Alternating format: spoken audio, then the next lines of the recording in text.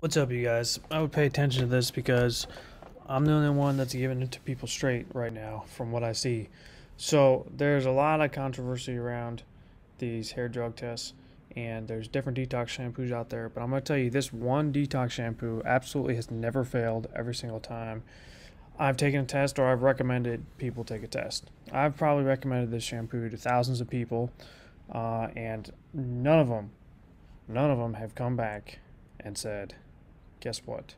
It failed. None of them said that. Every single one has failed and gone on to take their test, whatever it's for. So I'm going to tell you about it, but there's also another thing that you need to know about it as well, and I'll get into that. But first off, you have to know where to get it. And yes, it's going to cost some money. If you want to make sure that you pass your hair test, it's extremely important that you spend a little bit of money because these guys know what they're doing.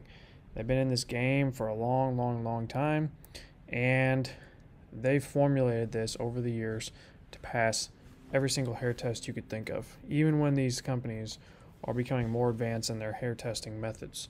So get the old style allotoxin shampoo, just follow the instructions that comes with it. And if you're still kind of sketched out by it or you're not sure, all you have to do is get the hair confirmed drug test kit along with it, and you can test your hair yourself before you take the actual test. I'm telling you guys right now, this stuff works. I've basically communicated at some point with thousands of people that have used this, whether it's over the phone or whether it's over text or messages. This shampoo works. I've never had anybody fail it. So get the shampoo and make your mind at peace before you take your hair drug test.